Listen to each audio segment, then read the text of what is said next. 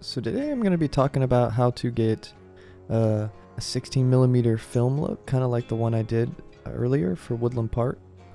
And just kind of like little tips and tricks that I would suggest that kind of help sell the look and will help make a better video, ideally.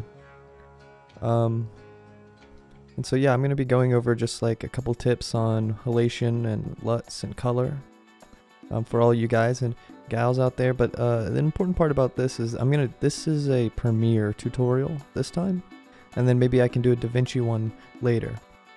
I'm also going to be talking about the camera that I use, which is a Blackmagic original pocket cinema camera, and it's got a really special like Super 16 style sensor that I think gives it a really good flat look. It can also shoot in RAW, and it's got 13 stops of dynamic range. So all of these combined really help sell that look before you even get to the editing process. You know, it's not necessary to have a fancy Blackmagic camera or a fancy kind of anything kind of camera. You know, phones these days are able to shoot in log formats and other formats. So really, if you're able to get a camera that can shoot in log or RAW, ideally, you're just going to have a bigger file that you're going to be able to work with, and the colors are going to be a little more accurate, and you're going to have a little more control as far as like light and exposure and stuff like that after the fact, which is going to make, you know, of course, your video look better. But it's not necessary.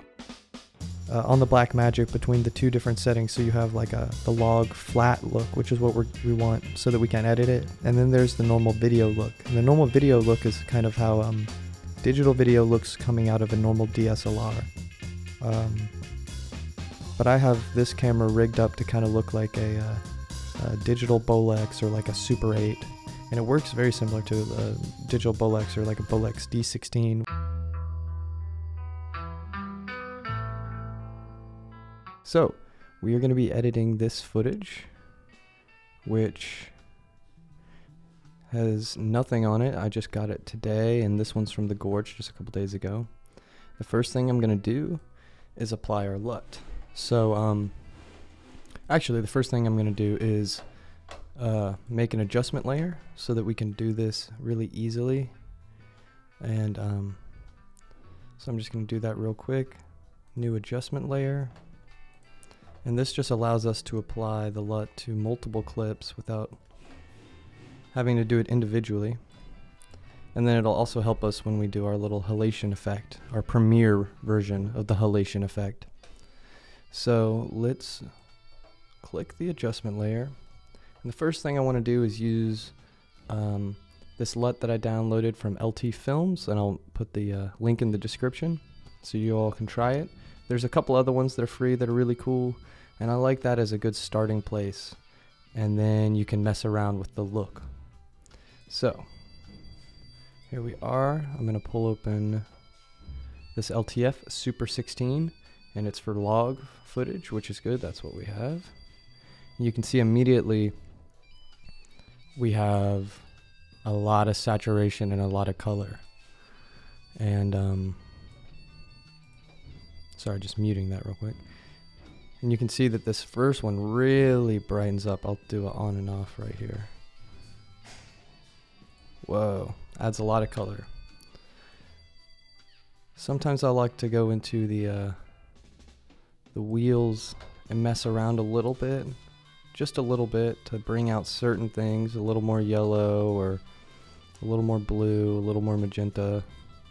But for the most part, this LUT is so good that it's almost like a one-click solution most of the time.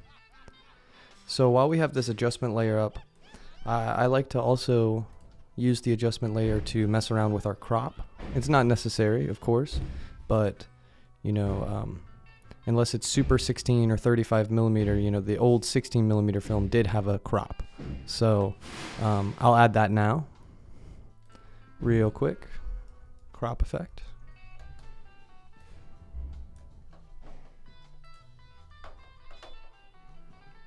We're going to change our left and right to, let's see, maybe 13. Yeah, that looks pretty good. So now we are going to do this little halation trick. So what you can do is you can take, So what you should do is take all of this stuff and you're going to turn this into a nested sequence. Ding. Just like that. And that allows us to duplicate the footage. So I'm going to do that now. Duplicate this 3 times. Actually, duplicate this once, my bad. So what we are going to do here is with this top footage, we are going to get the channel blur effect.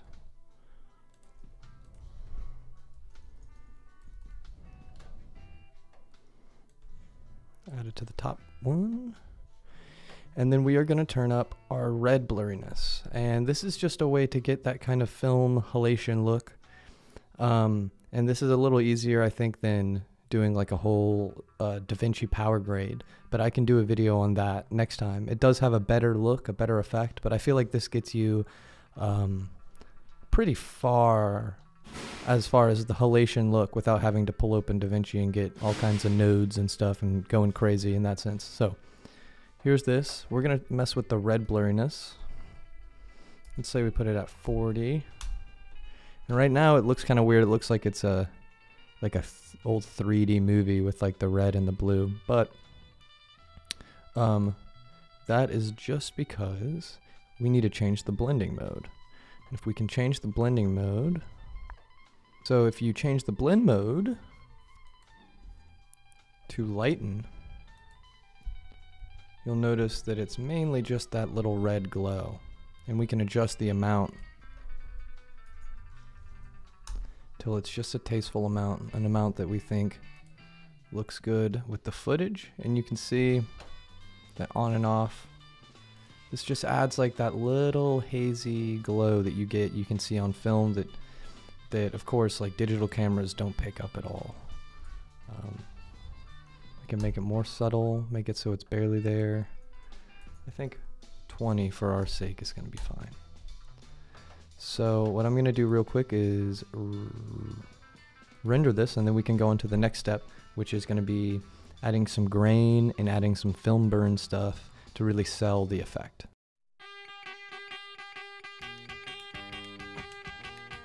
Alright everybody, so we are back, and now we're going to be adding this this little bit of grain and some burn transitions, which are really just like icing on the cake at this point. I feel like it's got a really cool color and kind of glowy vibe. I don't know, I think it looks cool. So next, I'm actually going to go back into this nested sequence, open it up, and open this adjustment layer, just push it up a level so that I can get this grain in. And so technically I'm using a 35mm grain from Holy Grain, which is also going to be in the description. It's free. And the reason I'm choosing that is just, I think that it looks a little better. I know, like, technically speaking, I'm like breaking some kind of rules by using like these LUTs that aren't exact film stock and these grain packs that aren't specifically for that film stock, but in the end I think what I'm really going for here is stuff that I think looks good and I think other people would enjoy. And so this is just something that I found that's free, that I feel like looks good. So I'm going to put it in here, and yeah, so this is Holy Grain. It's 35mm instead of 16, but like I said, I like it. It's a little more fine grain, it's a little less noisy, it's a little less in your face. So what we're going to do is we're going to pull it in. You can see it covers everything, and that's fine because we just need to change the blending mode again. So I'm going to go over to editing, go over to blend mode, and there's a couple choices, but overlays, I think my favorite is the best. And you know, YouTube will take a lot of this grain, you know, like a lot of these places like YouTube are going to take some of the grain and try to compress it and try to make it look better. So I always want to err on the side of making it a little more grainy, because by the time people are finally looking at it on their phone or their TV, it's going to be compressed, and so you'll lose some of that. This grain clip is only a couple seconds long, but that's easy to just, you know, copy paste a few times. So I'm going to do that real quick, make sure that we have enough. And then we are going to add some of this film burn transition stuff. And these, I think, you want to be tasteful with. You don't want to overuse it. So a film burn happens when at the beginning or end of like a actual roll of film, it can kind of get exposed to the light. And so the places you would see it is like, yeah, at the beginning or the end of a clip, maybe every once in a while in the middle, but overusing it is a really easy way to tell that someone's, doing an emulation that's not real. So let me throw one of those little guys in here real quick. And these I also will have a link to download. They're also all free. This whole thing is free. That's the best part. We are not using any expensive plugins or any kind of silly thing like that. There's no need, for real.